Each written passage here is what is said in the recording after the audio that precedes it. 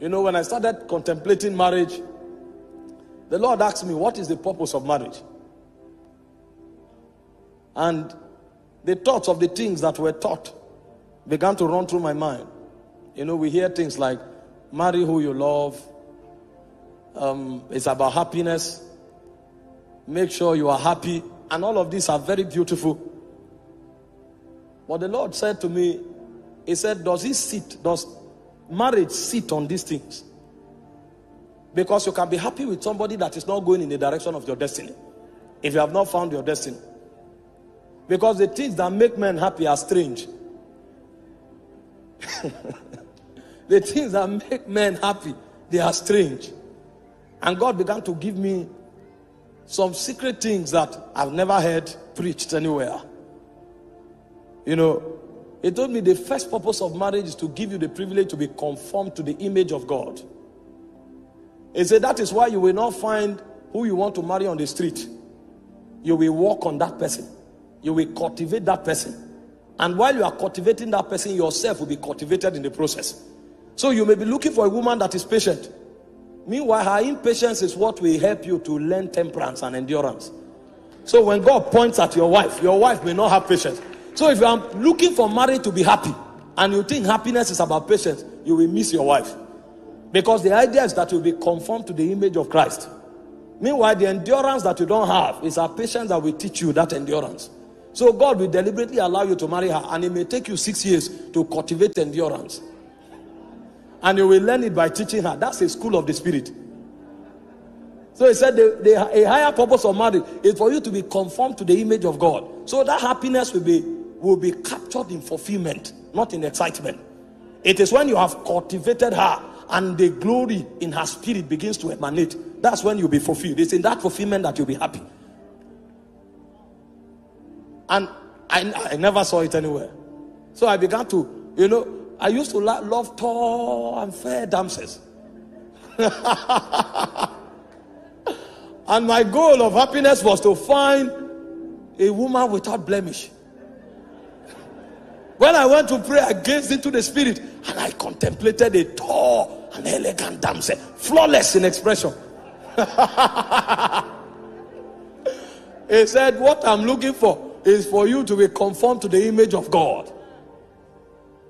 So it changed my paradigm. So when the purpose of a thing is not known, the abuse is inevitable.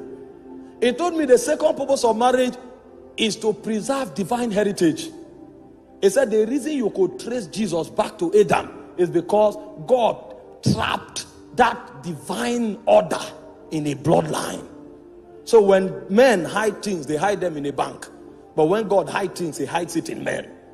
So the choices of marriage is to help transfer eternal ordinations from one generation to another. So it is God's way of hiding dimensions of the spirit. So God will prefer you marry someone with a godly heritage than to marry a diva. Because God is trapping an ordination. And only in such vessels can eternal ordination be captured. I said, wow. I was not ready to marry. If I married 5 years ago, my wife would have been a goddess. But my ministry would have ended. It would have ended by now. He said the third purpose of marriage is worship. He said because it is in finding your wife that you will learn how to bend your will. Because worship is not a good song. Worship is the ability to conform to the will of the Father. So it is it's not what I desire. It's what you desire. Not my will, but thine. And he said it's in marriage that you will discover that. I said, wow. So when the purpose of a thing is not known, the abuse is inevitable. He said the fourth purpose of marriage is so that you can learn the mystery of oneness. That's the mystery that holds the Godhead together. The Father, the Son, and the Spirit. The ability to live and become one. And that was why he said, for the woman, love is submission. And he said, for the man, love is sacrifice. So everything the woman has, she relinquishes it. And it looks as if she's vulnerable. And then everything the man has, he commands the man to lavish it on the woman. So at the end of the day, nobody owns nothing. And as they grow on that corridor, a point comes, the woman is lost in the man and the man is lost in the woman. So the mystery of divinity can be manifested in their home. So when you step into their family become heaven on earth, because God dwells there. You know, when you come on the altar, you can coordinate yourself. You can't do that with your wife. Your wife knows you. So when you are trying to act wise, they will say, this man is a hypocrite. I know. And when you look at the face of the woman, you can tell who that man is. When oneness is achieved, alignment is achieved. So that man, his communication frequency with his wife will become heightened.